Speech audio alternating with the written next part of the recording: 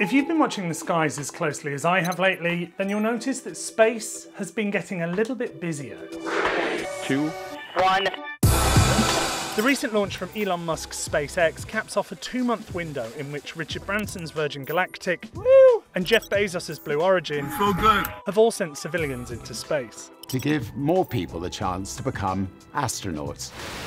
All three of these companies have different goals and different ways of launching. Fire, fire.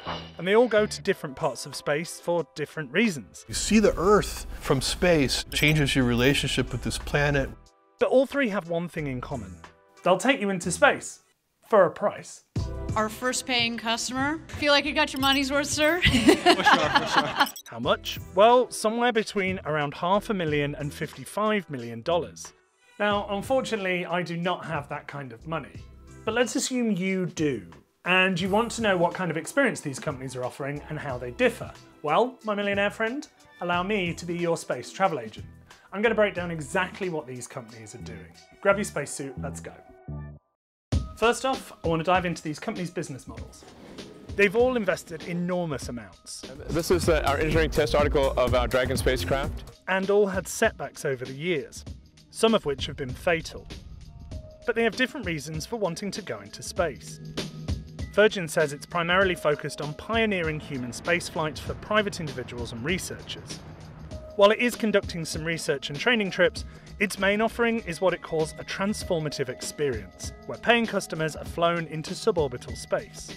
It says that it aims to one day fly some 400 trips a year.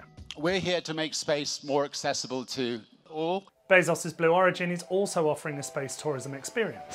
But Bezos says he has plans to go much deeper into space, and talks of a future where we might even live there. We're going to build a road to space, and then amazing things will happen. To build towards that future, Blue Origin is constructing bigger rockets that can carry larger payloads into space.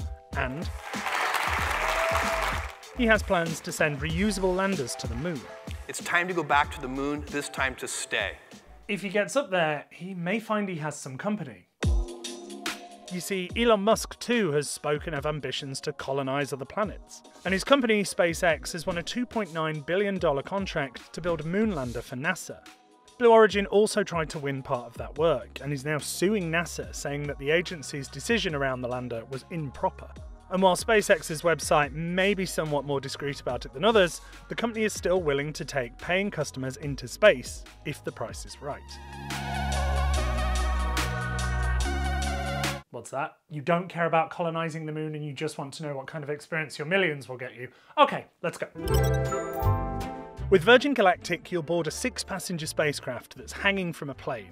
You'll be flown up to 45,000 feet, which is around 9 miles high, dropped, and then rocketed up to an altitude of around 50 miles up, which is one definition of where space begins. You'll experience around 3 minutes of weightlessness before the pilots glide you back down to Earth. It's this last part that recently got Virgin in trouble with the FAA after Virgin said their craft shifted out of its planned trajectory during descent. Seats cost upwards of $450,000 and the flight lasts around 90 minutes in total.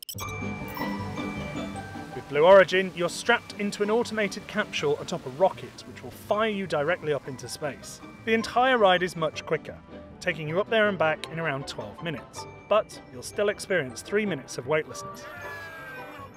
We don't know how much tickets will cost yet, but at an auction to be on the first flight, someone bid $28 million in the front, and he looks very excited about it. While the flight may be shorter, Blue Origin will take you higher than Virgin, to the Kármán line, a more internationally recognised edge of space that sits at 62 miles up. Now, where Virgin Galactic and Blue Origin are offering more of a packaged experience, SpaceX seems to be going for more of a custom expedition approach. While there aren't any particular details on the kinds of trips that they offer, they are still sending paying customers into space. And I mean much further into space. In September, they became the first to launch a craft carrying 4 civilians and no government astronauts into space. One of the astronauts paid an undisclosed sum for himself and 3 others to be there. and they were launched into an orbit higher than the International Space Station for 3 whole days using their automated craft. We're cruising right now at 580 kilometers above the Earth, going about 7.6 kilometers per second. SpaceX has also sold 4 commercial flights to the International Space Station to a space company called Axiom, who have sold tickets for $55 million. Now, my colleague Micah Maidenberg has actually been following SpaceX closely, and he spoke to one of the people that were on that September launch. I asked Jared Isaacman, who purchased this trip, from SpaceX. And I said, Jared, how do you think about this? Is this a tourism flight? And he said, no, it's not. This is a mission. It has a bigger goal. It's about getting us deeper into space and sort of onto the moon and Mars and so forth. They are going to be doing research tasks on board. They're going to be doing projects related to their own bodies. But I think, other folks would sort of look at the simple nature of the transaction and the trip itself and say, yes, this in some sense is a tourism flight. I guess it's sort of like tourism is a state of mind in a way. Now, a SpaceX executive recently said that the company has a backlog of commercial astronaut missions. So whether SpaceX says it's a space tourism company or not, it will still be a rival to Virgin Galactic and Blue Origin's business plans. After all, one of the things that's keeping those ticket prices high is the exclusivity of the trip. So the more companies that begin operating in that space, the less value those tickets have. Hey, Micah's written some really great pieces on the billionaires space race, so if you want to read more of his coverage, I've left a link below. And whether you're a millionaire or not, don't forget to subscribe. See you soon.